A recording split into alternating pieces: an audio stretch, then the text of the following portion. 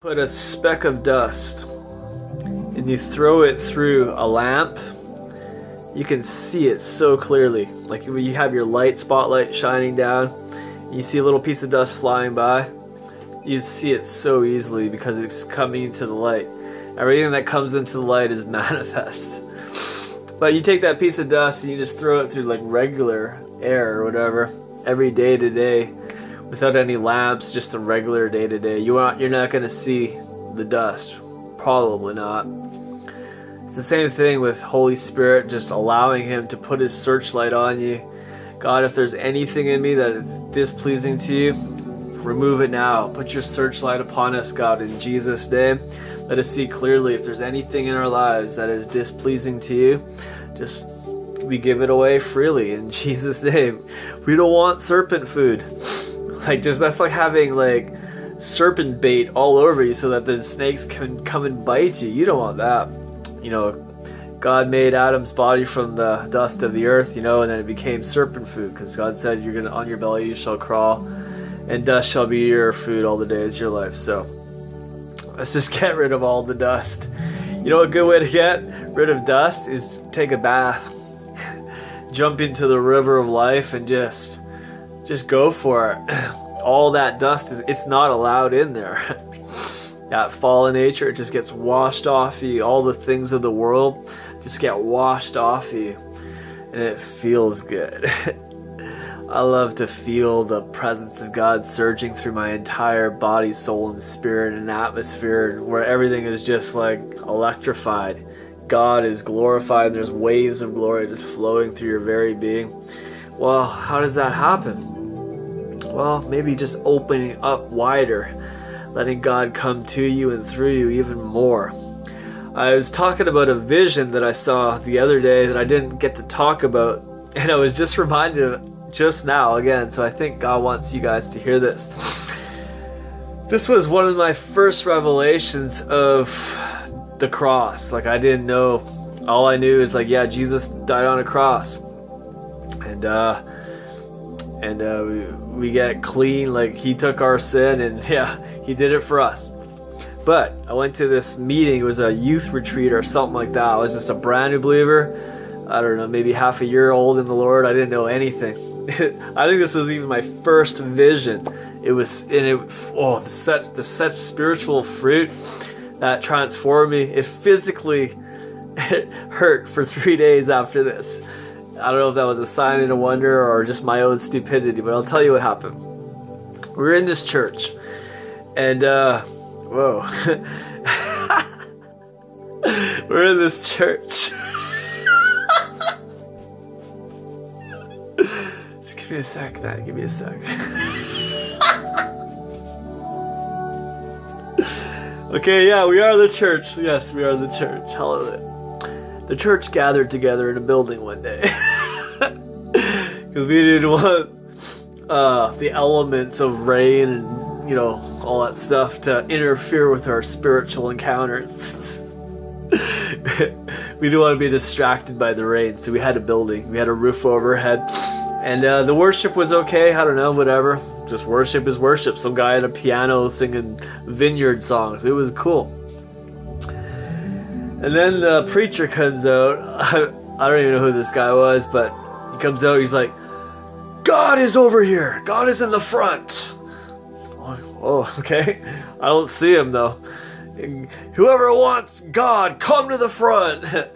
And nobody moved, man. We're all young people, right? We're all like you know, teenagers, and you know, I was like a young adult. I don't remember how old I was, like 20 something. And then he's like, nobody comes to the front. I don't know if nobody believes him. So he's like, didn't you hear me? God is here and He's at the front.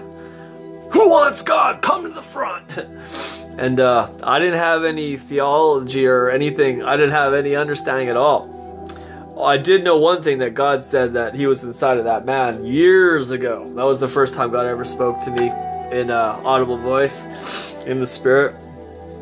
But this guy was saying God was at the front. So I'm like, well, if God's at the front, we should go get God. Let's go get God. I was like, isn't that what we're supposed to do? Like, we come to these meetings to get God, you know. I didn't know that we already had God, but I could get more of God, you know. So my friend beside me, I was like, let's go get God, man. He's this big Chinese guy. He's like, no, man. Like, come on, man. Did you hear what he said? He said God's at the front. Let's go get... I'm pulling on him. He's like, no. Fine, whatever. You stay there then. I'm going to get God. And I went to go get God. And there was already some people lined up there. They ran ahead of me. They were more hungry than me, I guess. But God saw something. He revealed something so beautiful and so amazing that I've never forgotten every detail of it. I got up to the front and I was like, whoa, he was right.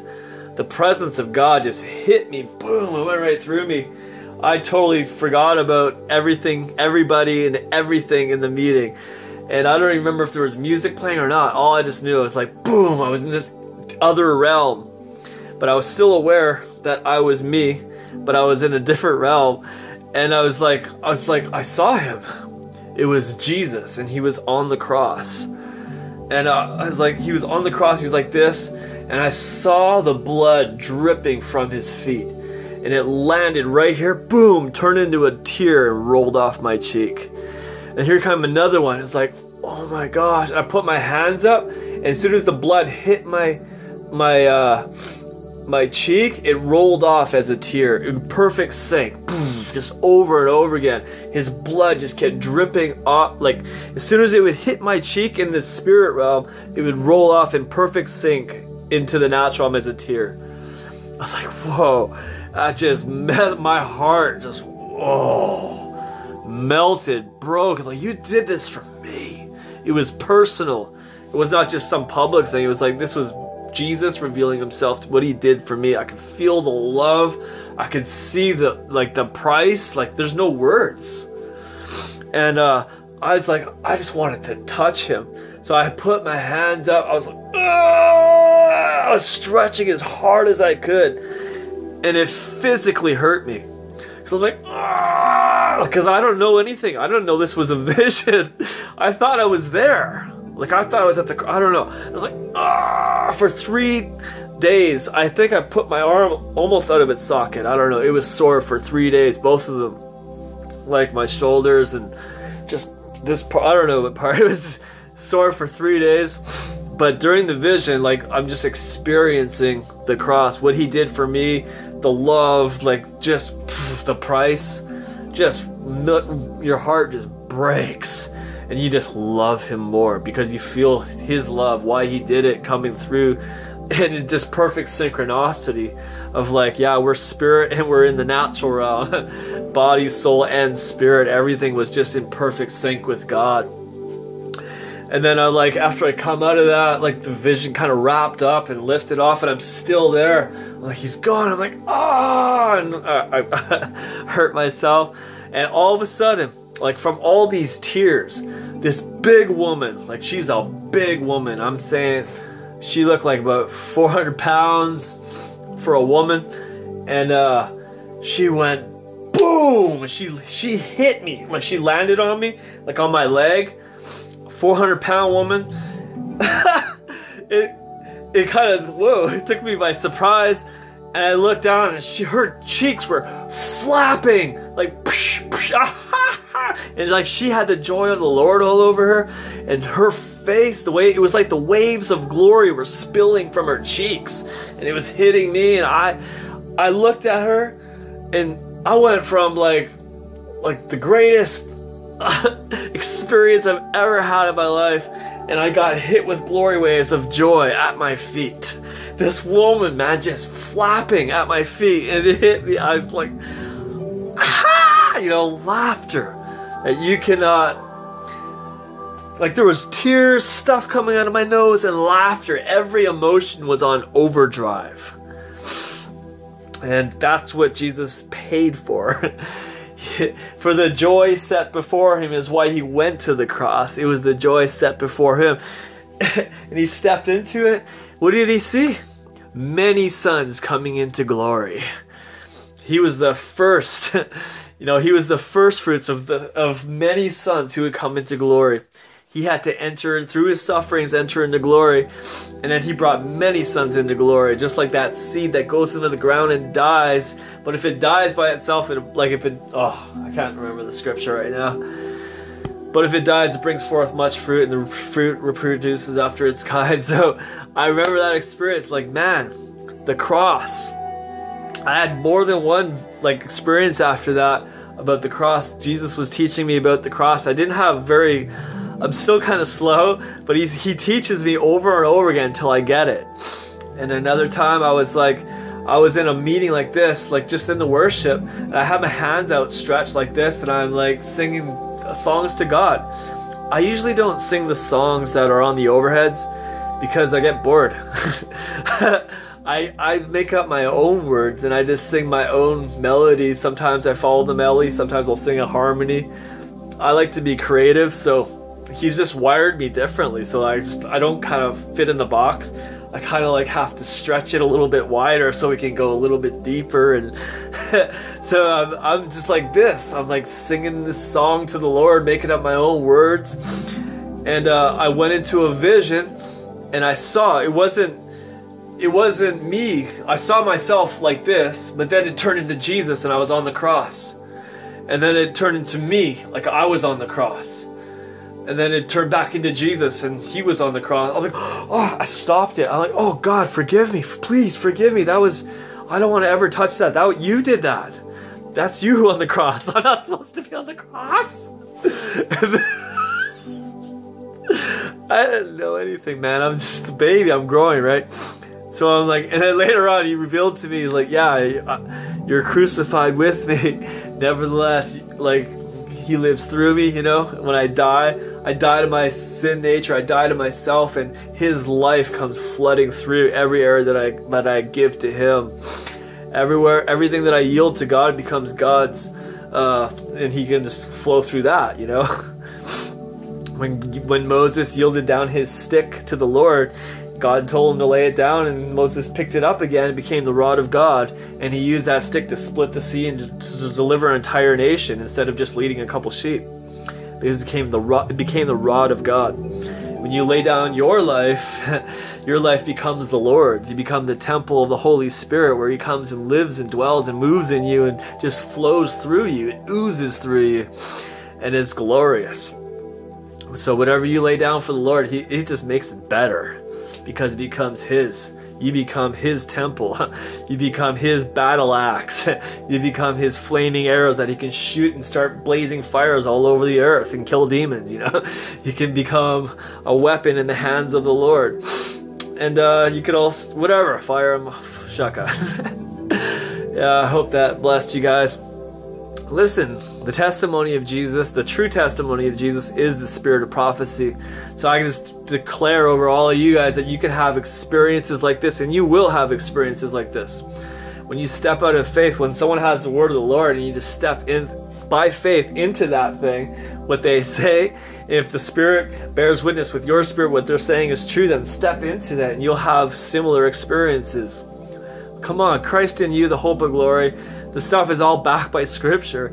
From the beginning of the Bible to the end of the Bible, it's all full of people having visions, dreams, revelations, God speaking. It's relationship. The Bible is a relational book. If you don't have a relationship with God, you're not going to really understand it. You'll just understand it naturally, which like the Pharisees did, who didn't know God, and they died, and they don't get eternal life. But those who read the Bible with the mind of Christ, it's like you're sharing, he's just whispering into your heart mysteries, nuggets, stuff like that he's done for you, that he's gonna do for you, and what he's doing for you. Like that book is amazing. I love the Word of God. I love the Bible. I love the author of the Bible, because he explains it to me, to us, because we're one body, you know. So just read it in the Spirit. Sometimes you gotta slow down, and then you read it. You read like one verse, and then you're just like, okay, that just went over my head. So you stop. You read it every word slowly, and you just wait for the Spirit to make it pop out. And then that's called like I call it a nugget or a revelation, when the Spirit reveals what that means, and it just becomes your manna. It's your daily bread. Your daily bread is the presence and the revelation. It's daily. It's called your daily bread. Your manna come down from heaven. It's heaven's food. It's revelation. Is how you grow spiritually, by eating revelation. First, you start off by drinking milk. You just you suck the whole Bible, take the whole Bible in. You don't have much revelation. You don't have much understanding. But the more you just take it all in. And then the Spirit, you start building your relationship with the Spirit, and then He reveals what you've already ingested and what you take in fresh. So it's like the old and the new becomes fresh. Because as you get the new, the old ties into it. It's like a dovetail, and you could just, oh man, it all just fits together beautifully. It's like the way God built the spiritual houses. All the stones fit together. Well, it's kind of like that with the nuggets, the rocks, the revelation that you get from the Word of God. They all tie together, and they all point to Him. Every revelation of the Word of God should point to the Word of God Himself. If it leads to something else, then I don't know. Let's put a question mark there, like, whatever. I want everything in my life to point to Him. And if it doesn't point to Him, then it's like dead, and it's just temporal. It's not really going to have any eternal value. So it's best just to lay on the altar and let Him put that searchlight on you. The Holy Spirit searchlight. Holy Spirit, put your searchlight upon the body right now. If you see any dust there, God, just wash it away with the rivers of life. That you be the greatest desire of our heart, the greatest desire of our emotions, the greatest desire of our body. We want to feel God. We don't want to feel the lust of the flesh, the pride of life, and all that other filth. We want the purity of the life of God surging through our very being. My heart and flesh cry out for the living God. Not for the God that I met way back there when I said a sinner's prayer 20 years ago. But He's ever living. He's the same yesterday, today, and He will be forever. Power, glory, manifest, shaka, heavy, weighty glory where you just can't even move. You just lay there just with your mouth open. Sometimes drool might slip out. Sometimes a tear will roll out. Sometimes you get a belly laugh. Whatever, because your body can't really handle certain levels of glory. Because that's why we need a new body. He's going to give us a new body. I think that's the body of Christ. I don't know yet, but I'm pretty sure we'll put on a new body. Because this one, I don't know, it's good. It's pretty good. Hallelujah. I'm fearfully and wonderfully made, but I think He's got something better. Because I don't like shaving. I just want to be able to decree a chiseled beard. And see, look at this. I got spots here and patches there. Yeah, I can't grow a good beard. It's not perfect. And everything in heaven is perfect. It's like every beard is chiseled out to perfection. Now this is the first time. Well, I tried to grow a beard a few times, and man, it just looks like a mess. It looks like a bunch of spider legs sticking out of my face, and I can't. Man, I'm missing. I don't know why it doesn't grow in some spots. I got something removed there when I was younger, but whatever. Enough about me. Fire on my life, God. Oh God, put to death the deeds of the flesh in Jesus' name. But yeah, we need the new body, God, quickly. Hallelujah. Hallelujah. So you guys have any experiences with Jesus? Experiences with the Father? Experiences with the Holy Spirit? You should speak about those things, even if no one's around. There's no one around here. We got Tigger, and we got Mickey Mouse over there, and we got my neighbors, and my wife will be back soon. And God, Jesus, the Holy Ghost, a host of the holy angels, and yeah. But just in this room, it's just me and all the hosts of heaven, but they're in a different dimension. But when you speak,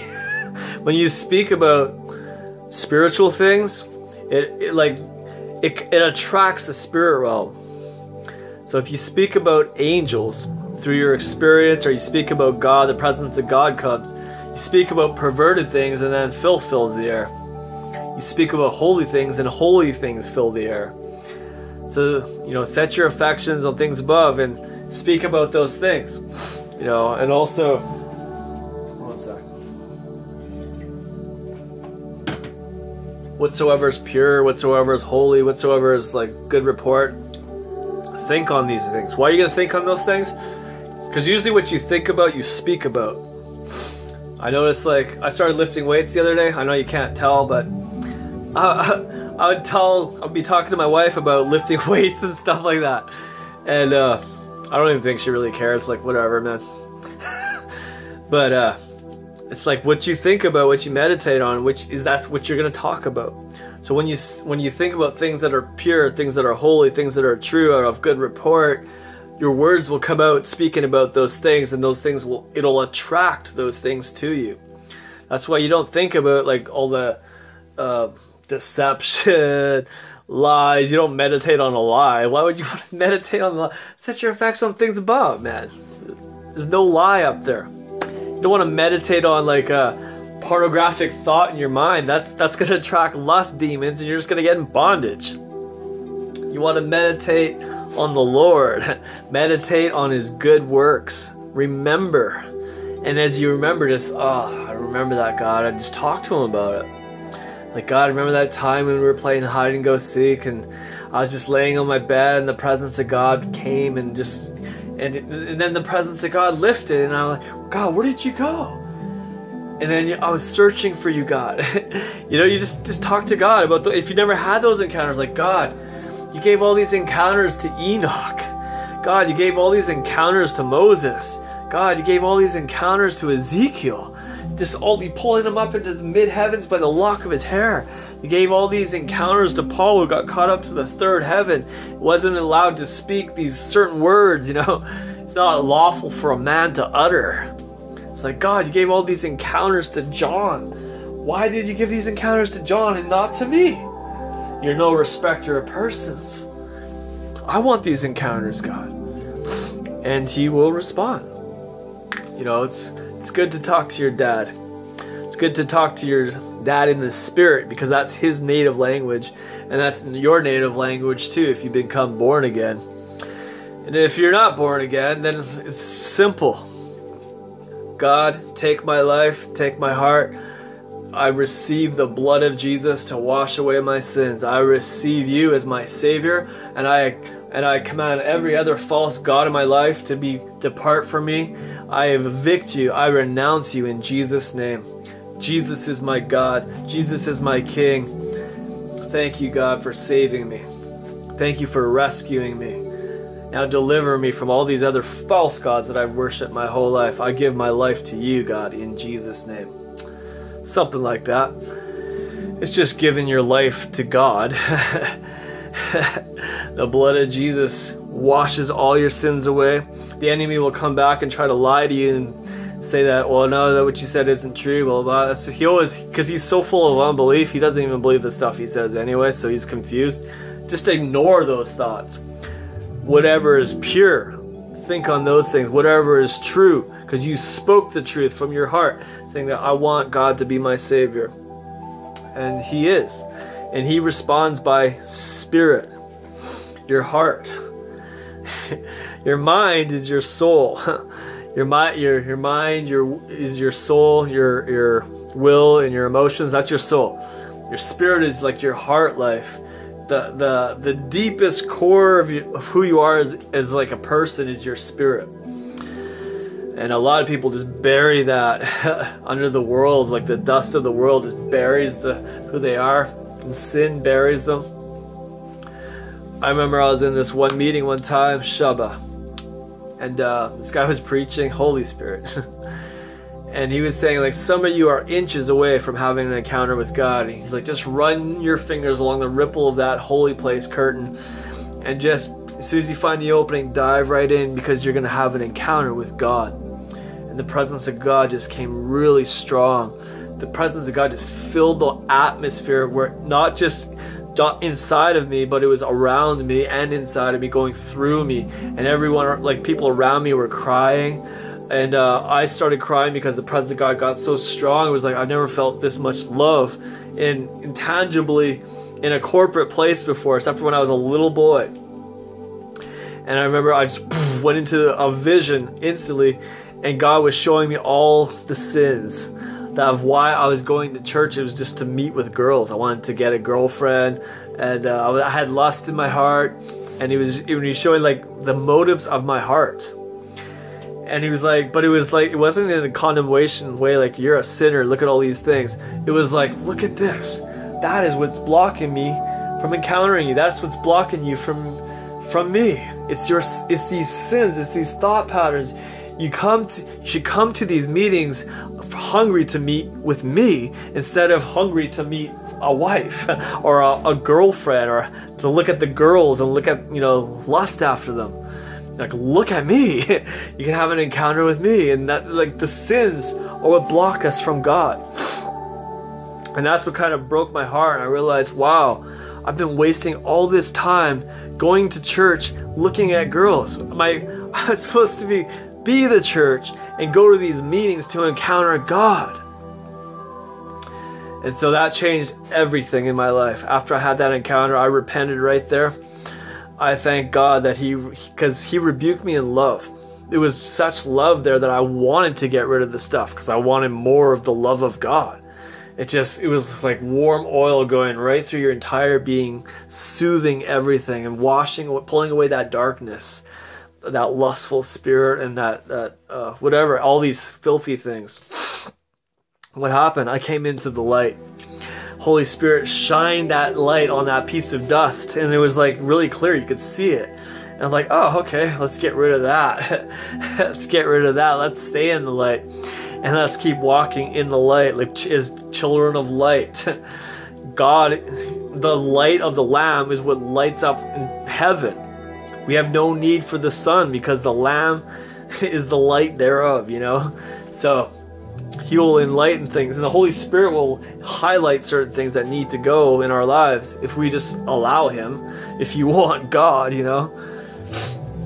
So I repented right there, and I started going to this place called Glad Tidings. I would go to 4 meetings every Sunday because I thought God was in church. I like the corporate anointing. There's your personal anointing, and then there's a corporate anointing wherever 2 or 3 are gathered, and then whenever you're gathered in your prayer closet.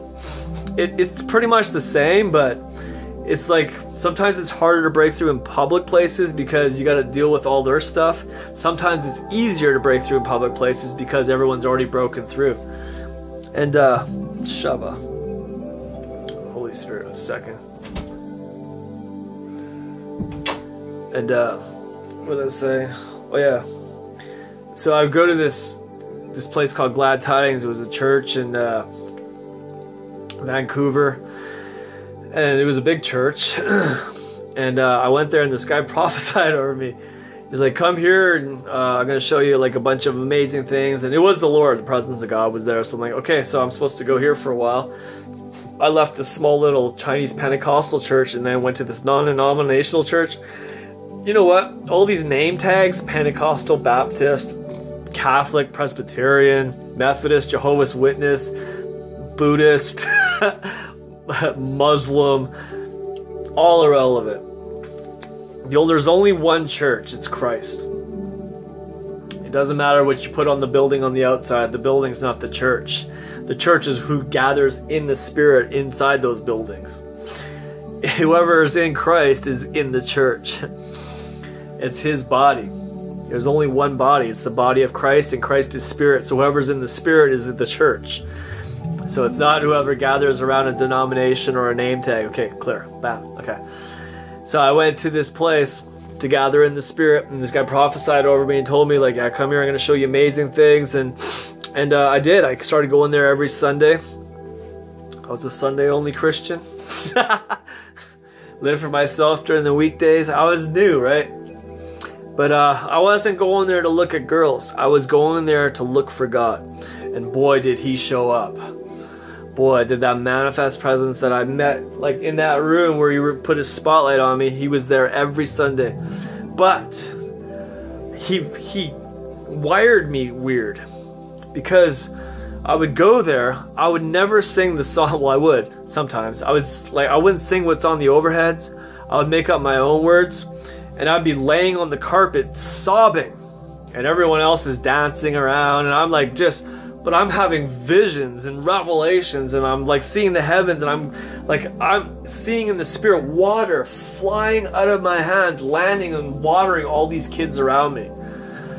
And then I just like get on the floor and just bawl again. I was a big baby. What was God saying with the hands and the water? We were singing this song. I was really happy, and you're like, I was dancing around too with this water shooting out of my hands. It was like God's going to use my hands. It's Psalm, 144? Weapons of War. Here, let's read it. God started giving me songs to write. I was writing, like he gave me songs to, I'd write a song, and then he would give me like, I don't know, he'd just give me songs, right? I'd write a song and I would play it, and then the anointing, the sauce would come, because I laid, just like Moses laid down his stick and then picked it up again, became the rod of God. God told me to lay down my guitar, and I picked it up again and became his guitar. These are his guitars. They don't belong to me. Everything I have belongs to God. And if I try to own it, then, well, he has the right to destroy it, take it away. God, you have the right to do whatever you want. I just want turtle things. So,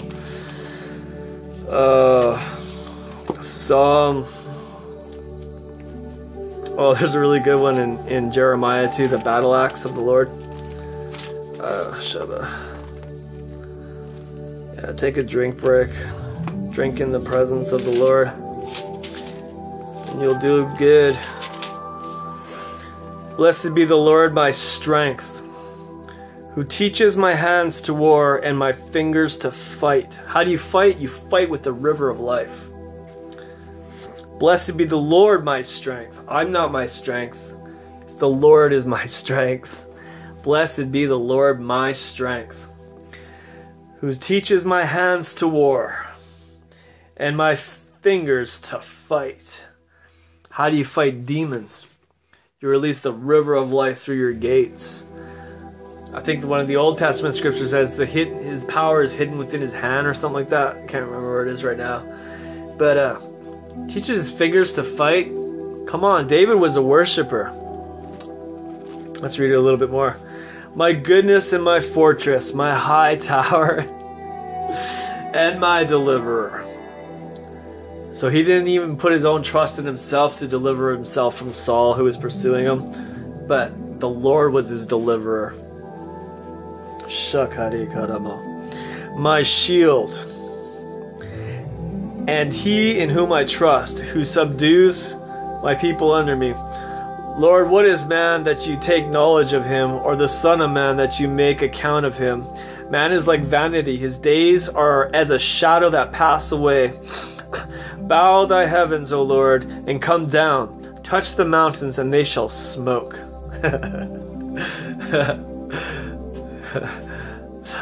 Glory clouds, hallelujah. Yeah, I gotta touch the mountains, hallelujah. The smoke. We want to see the glory clouds, Lord. Fall the glory cloud by day and the fire by night. You need to be on fire every season of your life. Did you know that fire was never to go out in the Old Testament, in the lamps?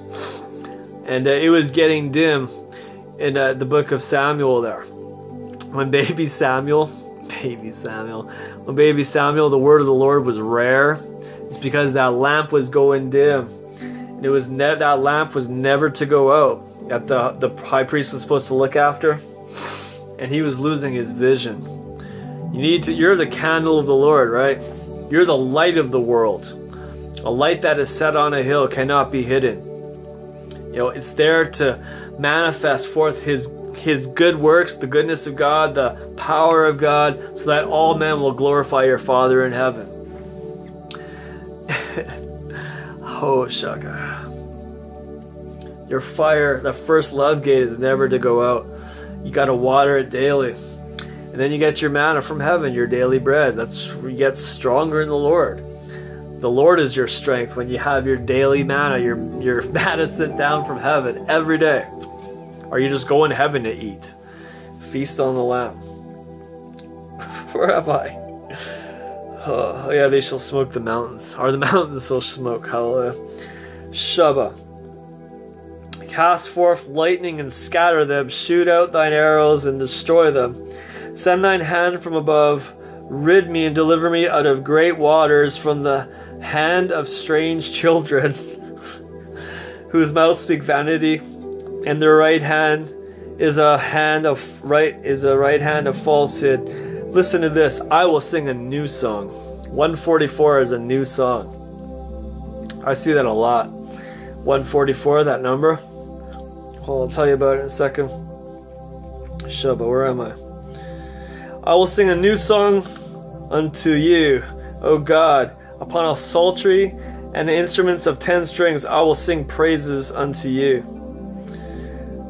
Singing a new song is kind of what I did when I would go to those meetings. Like, they would sing an old song. It might have been a new song. It might even have been just written that morning. But to me, it was newer.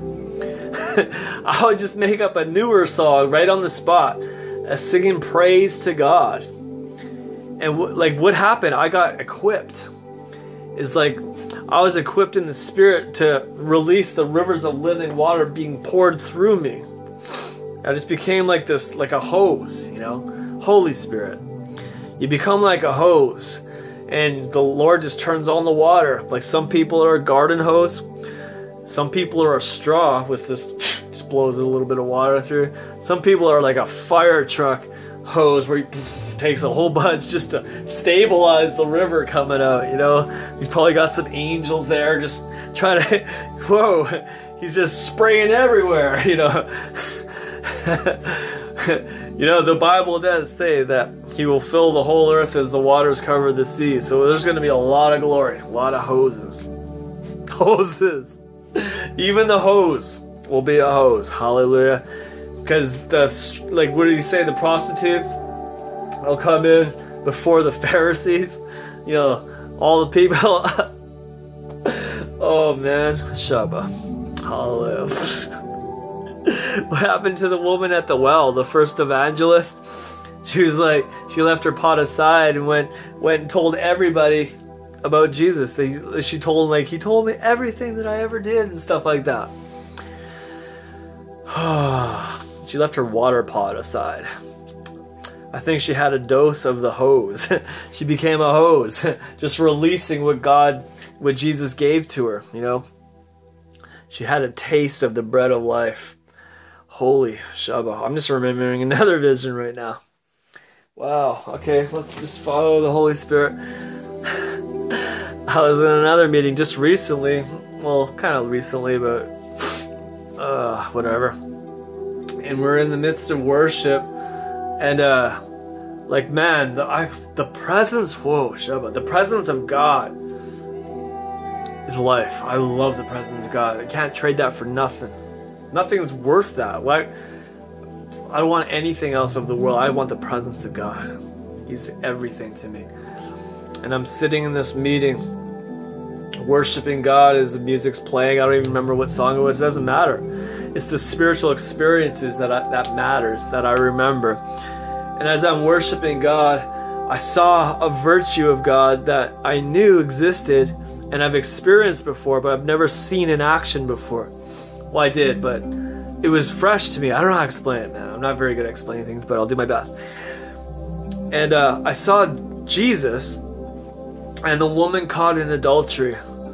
And all the Pharisees, they're angry, like they were death. You can see the death in their eyes. They just want to kill, steal and destroy. Like they want to kill. And Jesus is there. He's writing on the ground.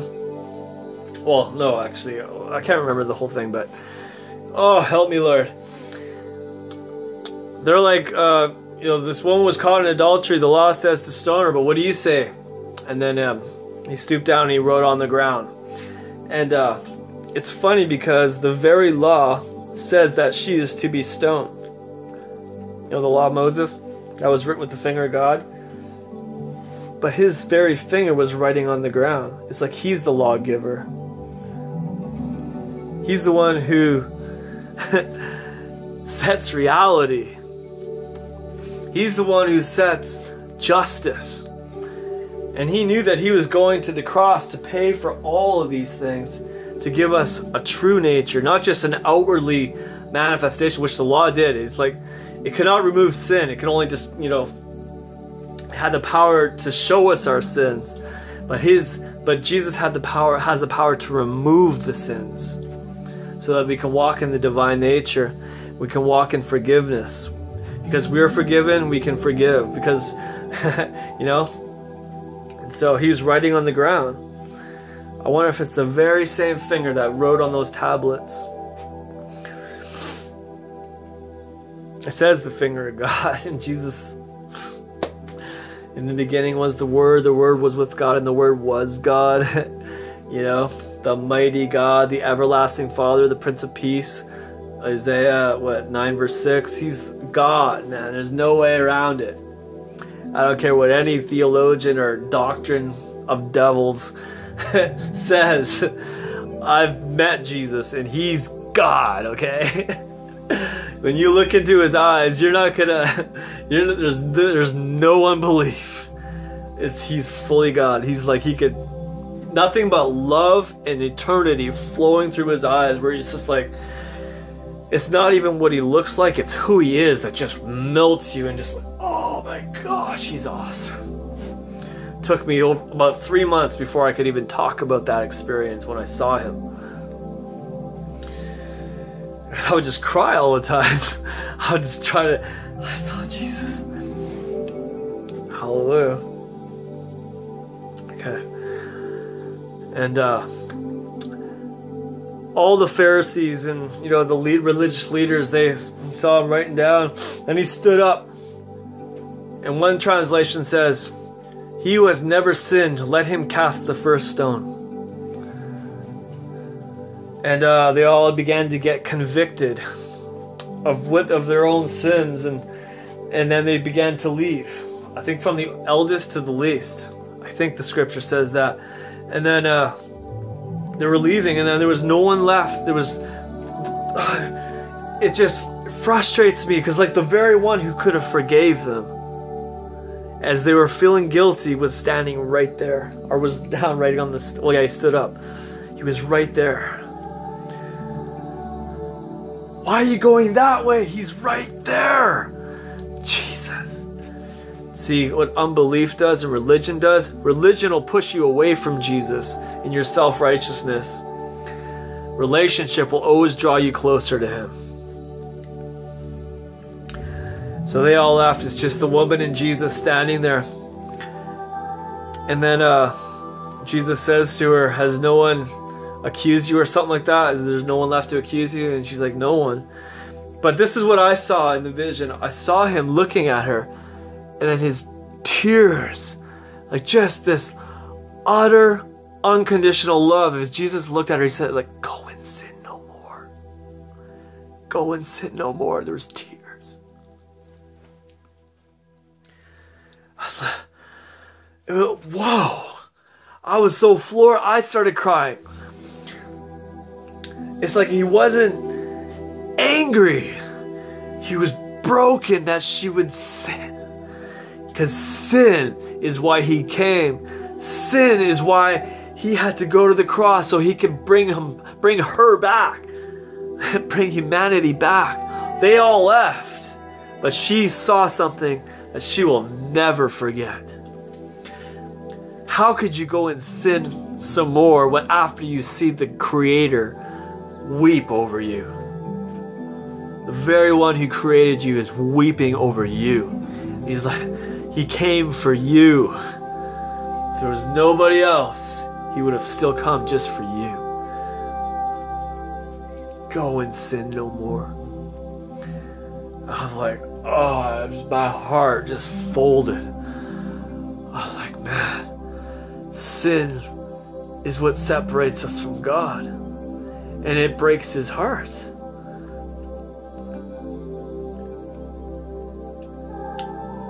because he loves unconditionally, no matter what we've done. His love doesn't change. It's always being poured out to you and me. It's always being poured out. The love of God that passes all understanding.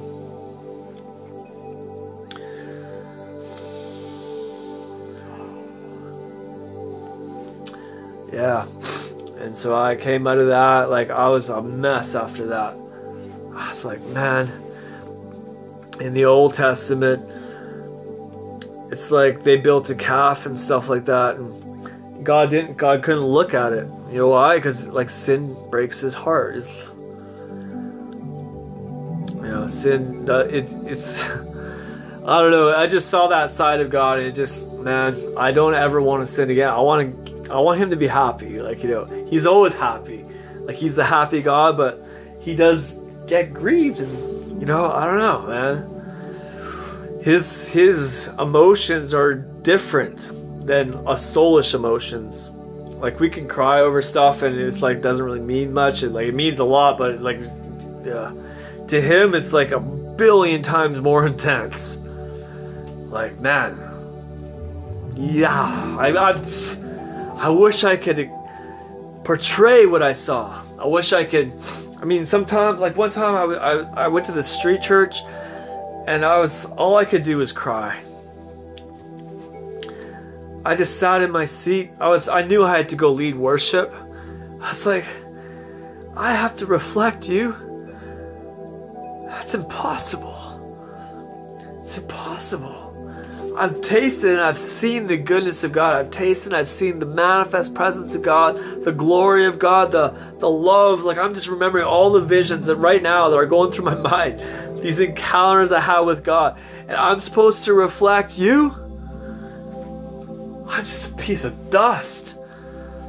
Like one wave of your hand and I could be obliterated. And you still choose to use mankind. And you still choose us to do even greater works than Jesus did. How is that possible? I just cry. Jesus said, greater works shall you do because I go to the Father. I think we need to go to the Father too. Like, daily. Hallelujah. Yeah, so that's one of my greatest frustrations is you experience God and you see what's available for people and they don't want it. And then so you want to express what God is truly like to them, but you don't have the capacity. So all you can do is die. And then he can raise you up and then he lives through you freely. Not my will be done, God, but your will be done in earth as it is in heaven. I guess this is about the cross. Okay, I'll tell you some more visions I had. One time I was lifting weights. It didn't work, but I tried. Maybe dead works, I don't know. I'm lifting weights in my room. And this song comes on. I had this CDs that this lady gave me. And the song was called Obsession. He goes, and my heart burns for you. And it goes, na na na na na na na na na na na na, something like that. It's kind of weird when this other music's played, but. And then I saw Jesus was on the cross again. I'm a baby believer. He's just teaching me about the cross and the love of God. And the cross is the power of God. It is. Because he took all so that we can walk in all the fullness of God. But I saw him on the cross. But it was so bizarre because I'm lifting weights and I'm breaking into a vision right as I'm, and he goes, and my heart burns for you. And he was singing to me on the cross. That messed me up. I knew why he went. And my heart burns for you. It's like, man, God just keeps slipping all these love nuggets to me, just messing me up so good. I just can't go back to the world. The world doesn't have anything for me when you've seen that much of God. What could the world offer you? All the houses, I got a mansion in heaven. All the women, I've become a beautiful bride of Christ. All the money, I got riches and glory. What can the world offer me? Nothing. Nothing. Was that love not the things of the world? Let love not the world and the things of the... Oh, I'm gonna drug off his love. Hallelujah. Oh, the love of the Father is far greater than anything the world can give you. He's the one I want. The love of the Father is greater than the greatest pleasures of sin for a season. You hear that Moses forsook the pleasures of sin for a season? He didn't care because he saw greater riches. He wanted to press in to God. Because the Bible does say that there is pleasures in sin. It's the pleasure of the flesh, the fallen nature, so you can become serpent food and they can come and chew on your flesh and devour you, destroy you. The pleasures of sin for a season. You know, adultery is fun until the very next, as soon as you're done, the devil comes and destroys you, destroys your marriage, destroys your children, destroys everyone's heart, gets broken, destroys that marriage. You got this thing hanging over you of condemnation. You got all these demons chewing on you and just destroying you. Listen, there's pleasures in sin for a season, but it's only a season. I'd rather live in eternity. Live in God. Live in life. I hate sin because it blocks me from life. Life more abundantly. It blocks me from God. And I don't want to break his heart. You know? I want God to trust me. Trust me with more of his love so that that love can just ooze into the world. And they can have encounters like that's available for everyone from the beginning of the Bible to the end of the Bible. You know? Adam had encounters with God. Come on. The very first man had encounters with God. You know? Walking with God in the cool of the day. Adam partook in the creation. The law first mentions. Shabbat, help me, Holy Ghost.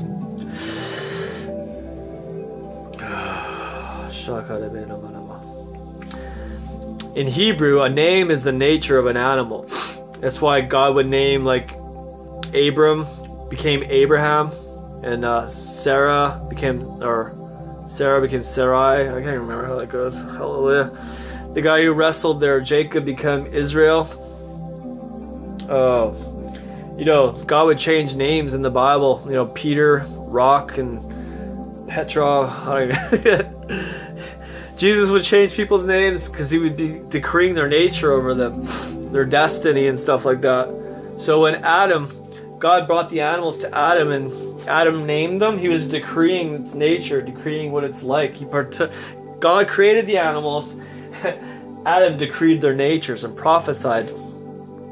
Because in Hebrew, or whatever, the name is its nature, you know, something like that. So Adam had some pretty cool encounters with God. Hallelujah. They were like a team, and we're a team. We're workers together with Christ. What does that scripture say in Revelation? Laborers together with Christ, or something like that. Holy Spirit.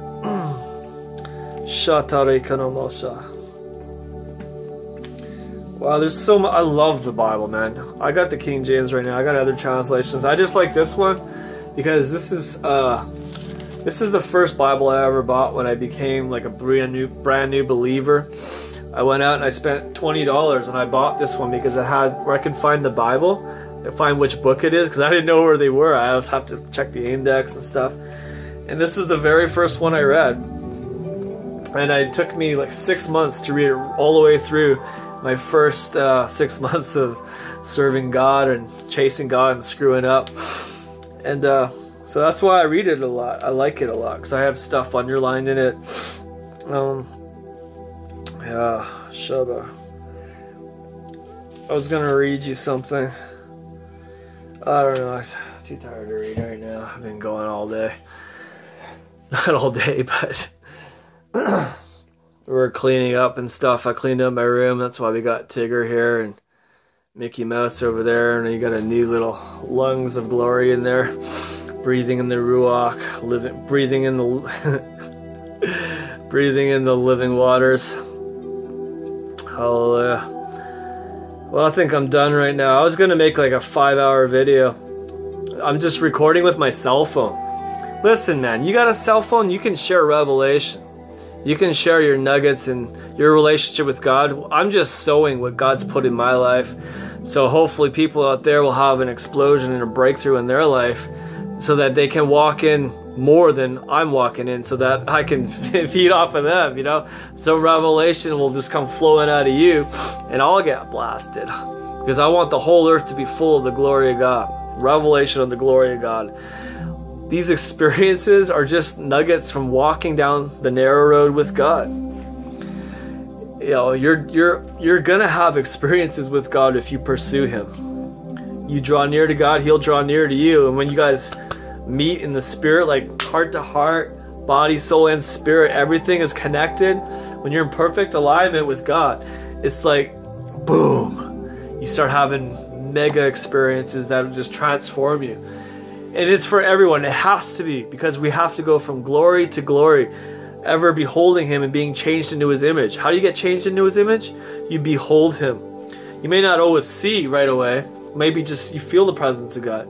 You may not even feel the presence of God already, but you need to. You need to get your gates cleaned. And that's just allowing God to put His searchlight on you. If there's anything in me, God, put it to death. I don't want anything in me that displeases you. I just welcome your Holy Spirit. I know you're in me and I know you're around me. I just want to just meet with you in the heart. Just point your presence right into my spirit and like out through my spirit. I'm just like floating through space as this piece of dust, blasted in the glory of God. Just yielding up all the members of my body, all to you. My hands are yours. If you want to shoot water out of them and just refresh other people, then glory to God. My mouth is yours. If you want to speak mysteries of the kingdom and encourage and root up, pull down, and destroy all the works of the devil, then so be it. My eyes are yours. If you want me, I want to see with your eyes, Jesus. I want to see what you're seeing. Let me see the way you see. My heart is yours. I want the Father's heart to be beating through me, just in perfect sync. Just our hearts are beating together as one. You know, my teeth are yours. This beard is yours, Lord. If you want to fix it, hallelujah. Hallelujah. Everything I have is yours, God. You know, one of the good songs to sing is I Surrender All. It's like an old hymn. Sometimes I couldn't sing it.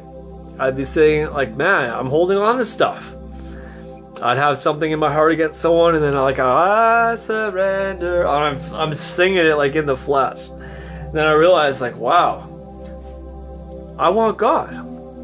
So then you just sing it again. I surrender all. I surrender. You know that song? And it's just a good prayer to go through. Like, songs are prayers to me. They're prayers and they're decrees and they're keys to open the realms of heaven. Songs are just words accompanied by, music. To me, a song is an extension of my heart, and it should connect always to God. You know, whoa, man. Let's just practice the presence of the Lord for a while. I've been talking long enough. You've been listening long enough. Just tune me out and just go into the presence of the Lord and just receive from Him. He's more relevant than any person on this planet. God, we just welcome your presence. You're already here, but we just want more. We want deeper relationship, God. We want a deeper encounter, God. We want more visions, God. We want to see Jesus. We want to open our eyes to see Jesus, God. Let the spirit of wisdom and revelation come in the knowledge of you, God. Oh shakare koramo shatase terebe shikoro. Oh shatare durorama satare shandoro go shatorababo. I just put all my affections on you, God. I'm gonna think on what is true, what is pure, what is holy, what is righteous, what is full of glory, what is full of manifest light and tangible substance glory, manifesting the honey glory, liquid clouds, all these goody things, the golden glory, the honey glory, the Shekinah glory, the kabod glory, the presence of the Lord. I thank you for the living waters. I thank you for the anointing, God. I thank you for the angels. I thank you for the sauce, God. I thank you for the life more abundantly. Hallelujah. I thank you for my cell phone, God. It makes videos. I don't even need a whole bunch of money. I just need just simple little tools, and we can release the nuggets. We can multiply the talents, God. We're not going to bury nothing. We're just going to loose it. Release the seeds. Just scatter the seeds wherever the wind takes them. Let them go and birth righteousness, holiness, hope, joy, peace, faithfulness, patience. Let all the fruits of the Holy Spirit just come and just be exploded out through our very being, God. You're the vine and we are the branches. And so let that fruit just pop out of us, God. And that'll just flow into everyone around us. Even the dead will be hungry. And they'll taste that fruit and see you, that, wow, you are good. They'll glorify our Father in heaven as we just shine the light of Christ through our very being.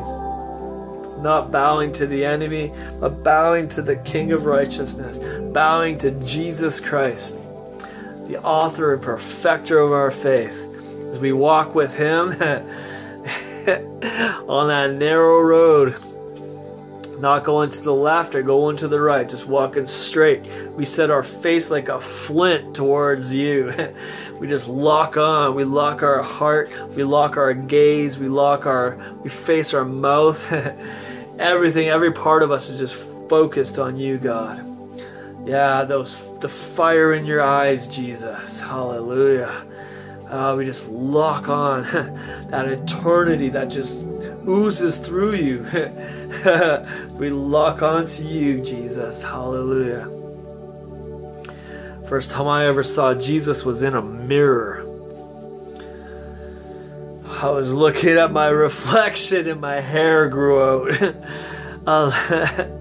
My eyes turned from brown to like eternity blue, and it was like this realm came out of them. And I knew that I was supposed to go hug a man. God appeared to me and basically said to me, he didn't use words, but listen, you are my body, and I want to use my body to go hug that man. Now get back in that sanctuary and you go hug him. Yes, Lord. I was more than willing. And I went and hugged this dude in front of everyone, broke the fear of man off me, broke all these things, and his wife came running up to him and they hugged. It was glorious. Wow. I didn't know that this guy was like going up to the pastor and saying, "Where's that blankety worship leader? He's cheating. He's sleeping with my wife." This old woman. I was sick for 3 weeks. I had like the flu or something, so I didn't show up to church. And I guess he was having a fight with his wife, and they split up for a while. It just happened to be the same time. I don't even know who she was. Like, she would just come up with her kid and talk to me at the end of the service, and whatever. Fire on his life. God wanted to humble him. Everyone got humbled by a hug. It was the wisdom of God. It's foolishness with man, but it was total wisdom.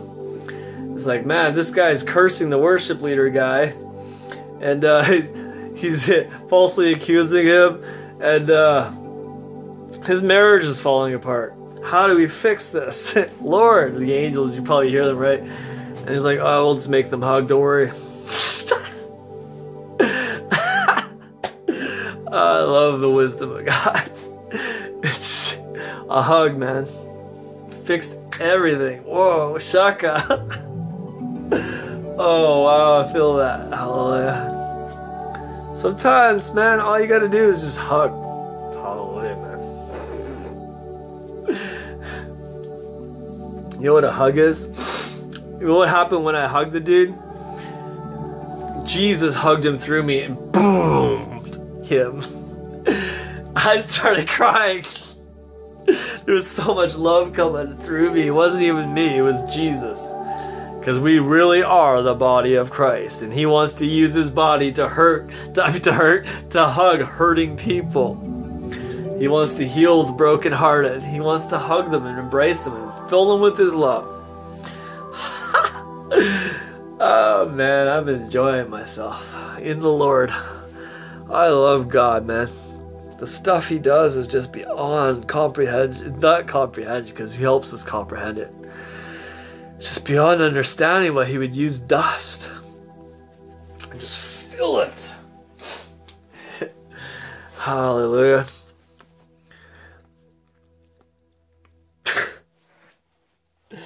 Just practice the presence of the Lord. You know, you believe in the Lord Jesus Christ. If you're believing in him, you and your house will be saved. Saved is like that presence of God. We're coming back into order with the Lord. Body, soul, and spirit. I wish above all that your soul would prosper. You would prosper even as your soul prospers. Listen, get everything right in your spirit first. Then your soul will prosper. Then your body will prosper. It's like the kingdom of God coming, flowing out through you and just like illuminating the kingdom of heaven around you. So your body, soul, and spirit is just in perfect sync with God. And then it's like you become who you are in heaven. You'll be on earth as you are in heaven, because you're seated with Christ in heavenly places. So you live from your spirit, man, on the earth. Your soul is not trying to rule over your spirit. Your spirit is ruling over your soul. So that you're living like, oh, the presence of God, the joy of the Lord, the fruits of the Spirit are just, they're the ones that are in operation. And they're the one, wow, man, I'm tripping out. Oh. Wow, I think I'm hallucinating. Help me. Jesus. Oh, Lord. Okay, I just thank you, Lord. Shabbat. I think I better lay down for a while.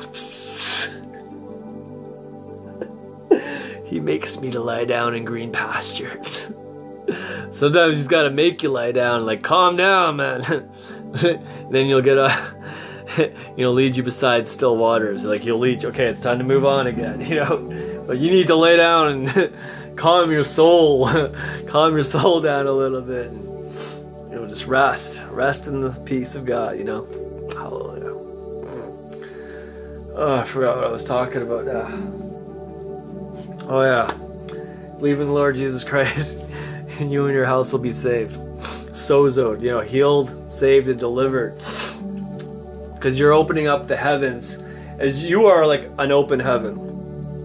As you keep your fling wide your heavenly gates, and the King of Glory will come in. The King of Glory will come in. Whoa! Was that you saw that?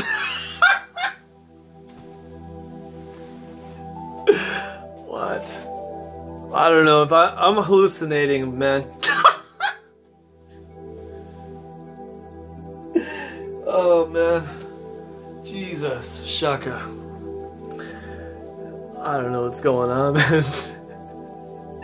Every time I talk about that, believe in the Lord Jesus Christ, and you and your host will be saved.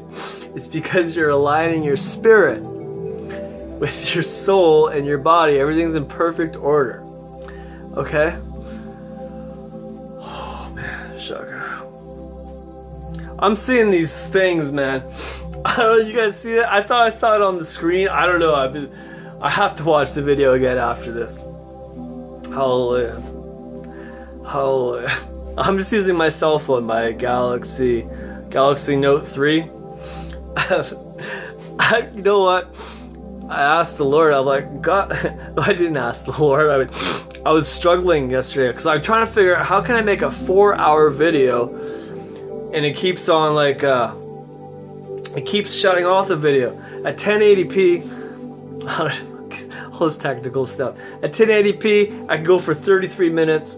At 720p, I can go for about an hour and 15 minutes or something like that. And then it shuts off at 4 gigs. So I'm like, wow.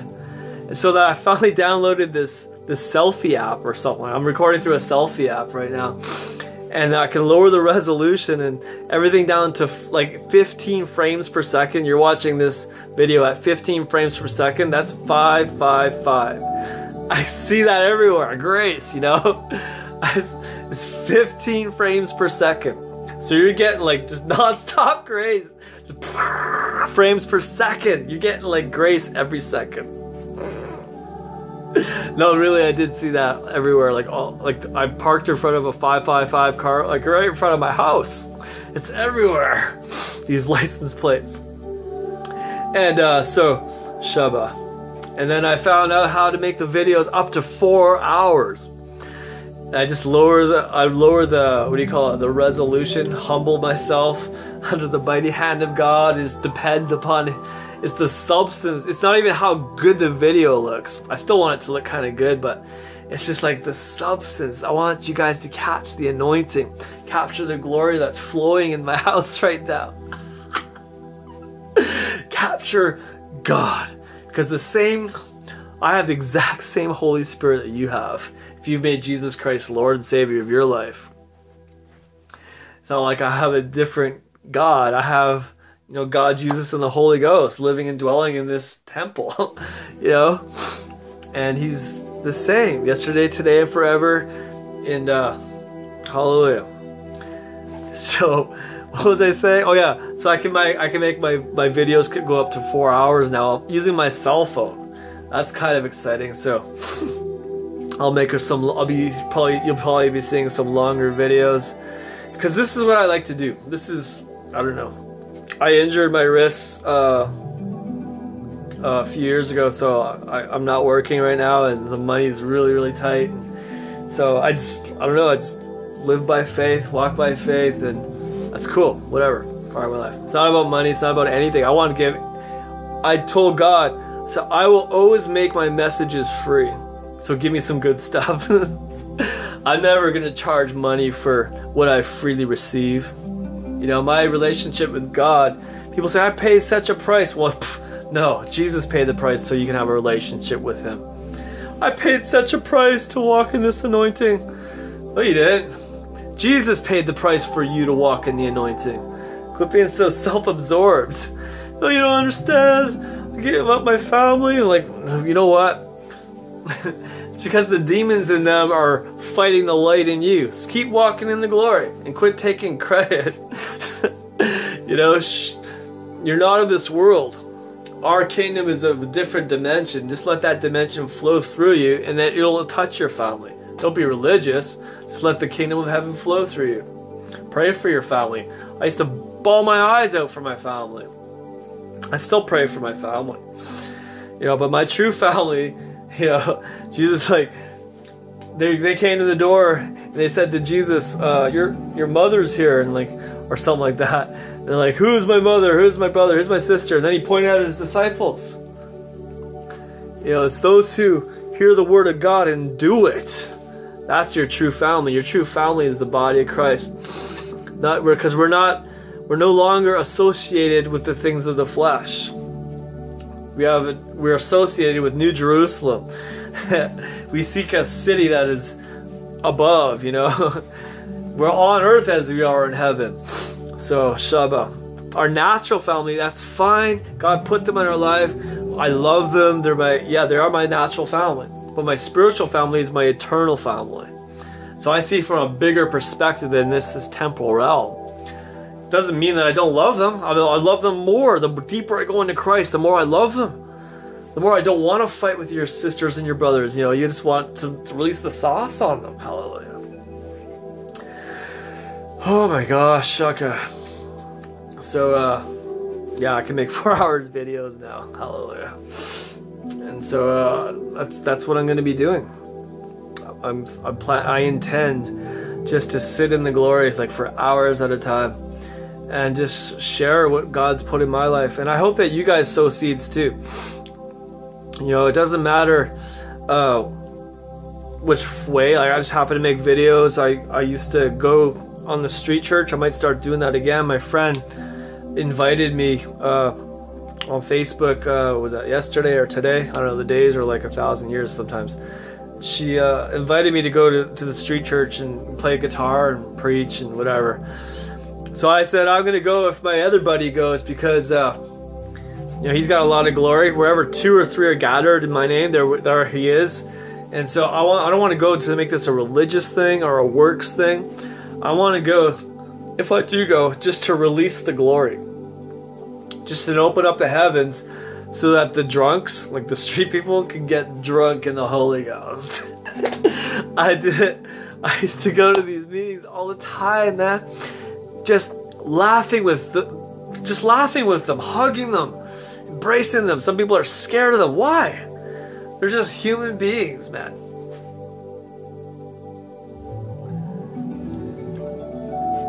I don't know, man. I think I better lay down for a while. I gotta lay down. I'm tripping out, man. I think, oh, maybe my phone is anointed. Maybe because I said the thing about this. I don't know. I don't even know. I gotta stop analyzing stuff so much. Okay, yeah. I'm sure there was something in here that you blessed you. God bless your face. I'm gonna go have a tea or something and I gotta go lay down for a while.